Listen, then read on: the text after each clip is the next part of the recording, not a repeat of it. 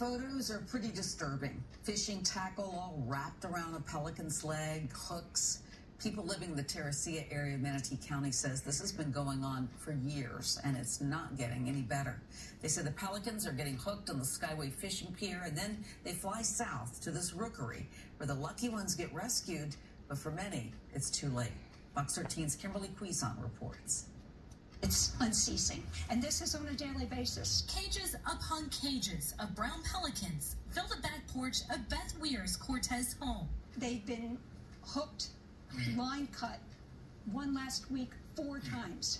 So 4 hooks, all the tackle on them, wrapped around, it's the injuries are horrible. And all are coming from this small rookery in Miguel Bay, south of the Skyway. Since the beginning of the year, the wildlife rehabilitator has been busier than ever. I've gotten 61 birds. And that would mean that more than likely there was another 60-some birds that were cut down dead. The rookery sits off of Terracea in Manatee County. Terracea residents work together daily, cutting birds wrapped in fishing line out from the mangroves and transporting them to Weir. Some of them will have extremely heavy weights. Some will have really big hooks on them. Alicia Doherty says some are dead. Others have nearly amputated wings and severed feet.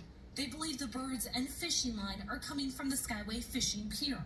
It's an area where rehabbers have worked for years. We've been trying to get legislation to stop this brutal battle on these pelicans, but nothing seems to change. Until that happens, the residents of Terracea will continue this mission. It's a community effort.